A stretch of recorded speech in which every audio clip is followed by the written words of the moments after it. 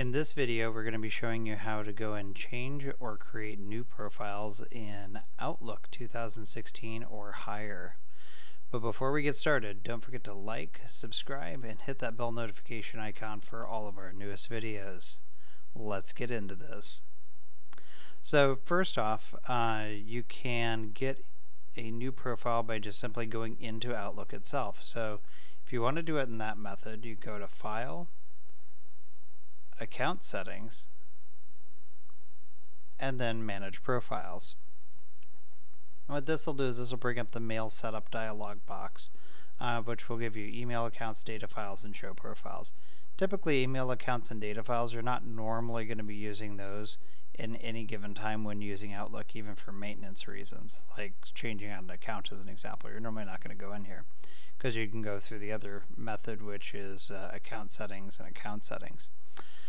But if you need to change out profiles, on the other hand, then you can come in here, you hit show profiles, and then boom, you can add or remove profiles at your whim. So that's the first method. The second method's pretty simple too.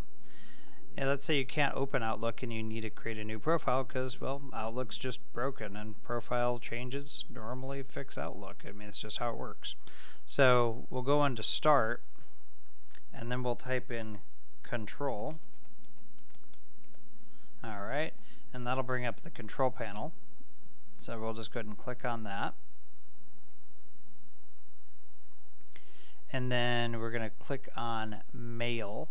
Now keep in mind you only will see this in large or small icons view, by the way. If you're in category view, which kind of looks like this, you won't see the mail icon, which means you need to switch it to large icons. So we're going to click on Mail, and then we're going to click on Show Profiles, and boom, we're in the spot just like we were just a moment ago. So let's take this a little bit further. So that's how you find it. Let's go ahead and actually add a profile and get a setup for allowing Outlook to redo the profile and redo the accounts. So we're going to hit Add, and then we're just going to name it whatever we want, really. So we'll just call this one Outlook 2 and hit OK.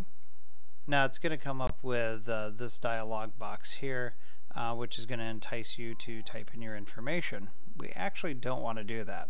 So what we're going to do instead is actually hit Cancel, because we don't want to type all that stuff. And then it's going to come up with this little box here that says, if you want to create a profile with no email accounts, click OK. If you do not want to create a profile at all, click Cancel. We're going to click OK. Alright, so now that we got that set in there, we now see Outlook and Outlook 2. So we're going to go down here to select the profile. We're going to go to Always Use This Profile down here at the bottom and click on the drop-down menu. Go to Outlook 2 and simply hit Apply. Now we can go ahead and hit OK and close the control panel. Outlook's now fully switched over. So when we load Outlook, it should say searching for accounts if you were successful. Alright, and we're successful. Outlook's now showing up here with the email address option. You can type in an address.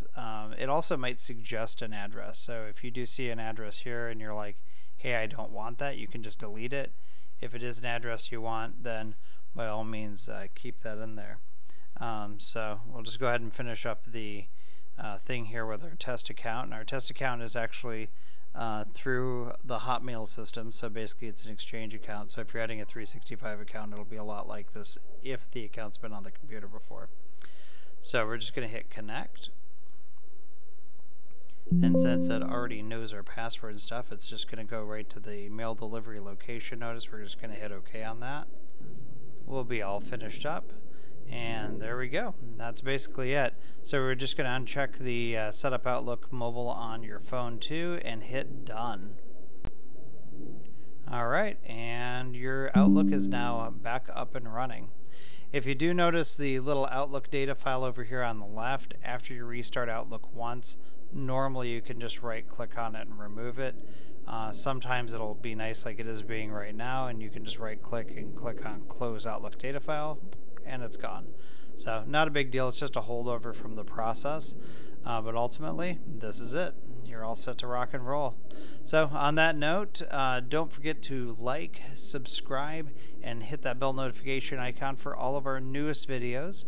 In the meantime, stay safe on the net.